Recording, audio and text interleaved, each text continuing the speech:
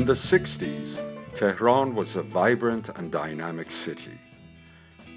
Many young Iranians who'd been studying abroad returned home with their foreign spouses. Wanting to make sure their children were fully immersed in Persian language and culture, as well as complete fluency in English, a handful of dedicated parents took on the challenge of setting up a brand new school. The odds were against them, yet they were determined to create the ideal school for their children. Together, they persevered, and in 1968, they finally launched their school. They called it Parthian. Parthian was right on the foothill of the Alborz Mountains, so going to school always felt as though we're leaving the city and going to another place. What I remember clearly, is that I was happy. I felt I could learn because it felt comfortable, and I felt close to all the people I was at school with. They really felt like family. Parthian was my comfort zone. I think it was a cozy atmosphere. It felt like home from home. We had a lot of water fights in the school, and so just joy. We wanted them to be people who could accept all people, all religions, all nationalities, and not be bound to any one way of doing things. It was a really natural process to sit next to someone from a completely different culture, and didn't really affect your friendship or your daily life in school. My mother is first and foremost an educationalist. For her, education is not just, learning how to read or write or do maths, but about what kind of human being are you, and what kind of impact can you have in this world. Love should always remain at the forefront of your life. I don't just mean love, L-O-V-E, I mean everything that incorporates friendship, respect, liking each other, socializing, being prepared to help others, and so I plugged that every single assembly. So we would be taken to these charitable organizations, we'd have events at school, and I think that sort of instilled the love of doing good to others.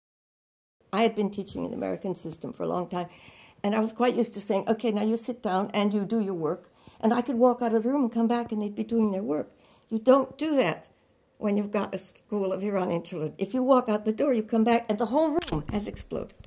Anytime you set a rule, they would set about trying to get around it. And they were absolutely brilliant at it. One of our students became the top student in the whole of Iran for Panjum. And I just sat there and said, "What?" And he was actually bilingual.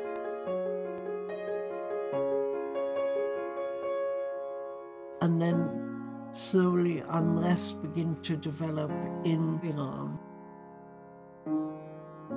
Although the Shah did quite a lot of modernization, the resentment grew and grew and grew.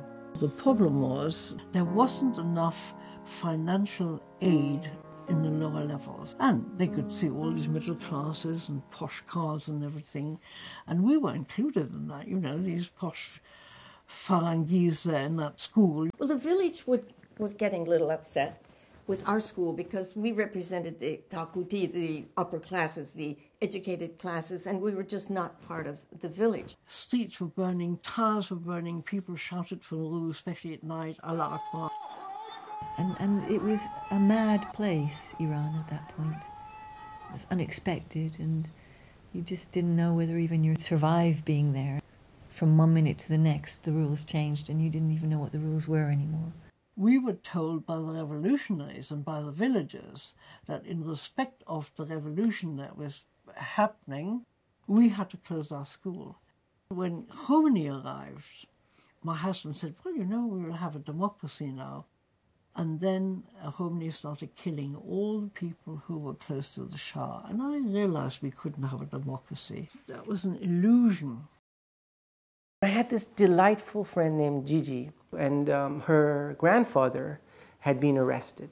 And I remember I would ask her quite often, how's your grandfather? How's your grandfather? Because I knew he was, and she was like, oh, he's fine. They've said that they're going to release him. And then one day, Gigi didn't show up. And the next day, when the newspapers came, there was the picture of her grandfather. There was a sort of rows and rows of pictures of people with numbers on them, people who had been executed, and her grandfather was one of them. And I think that, for me, was, that was the moment where I felt, okay, we're dealing with something really sinister here.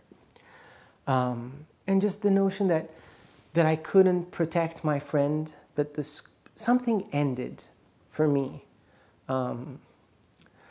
Something ended with that execution. Parthian ended. Everything ended with that execution. I remember the day we had to go and we had to leave Iran, staring out of the window of this car intently at every single thing we were passing, because I thought this could be the last time I see any of these things. We'd lost that really great childhood that we had in Iran, and suddenly you don't have your bedroom anymore, you don't have your things anymore that you grew up with, you don't have, I didn't live with my parents anymore, it was, and we were all separated and we were all over the place. My brother was in the States, I was over here, my sister was in France, my mother was in France, my dad was stuck in Iran. So it was kind of torn apart, like a lot of Iranians of that generation. Everything we owned, everything was in Iran. Everything. And we lost everything. And I do think some things broke after the revolution and couldn't be repaired anymore, and were too damaged. And we had to come to terms with those things and grieve those things, and that was a long process, and it took sorry.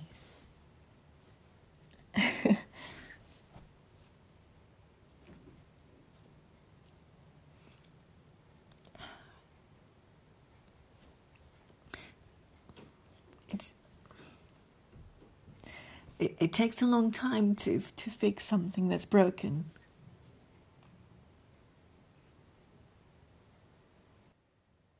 The Parthian reunion was amazing. This was 30 years later. And man, when I saw Gigi and I hugged her, it's just like, honestly, I felt like a cracked coin that connected to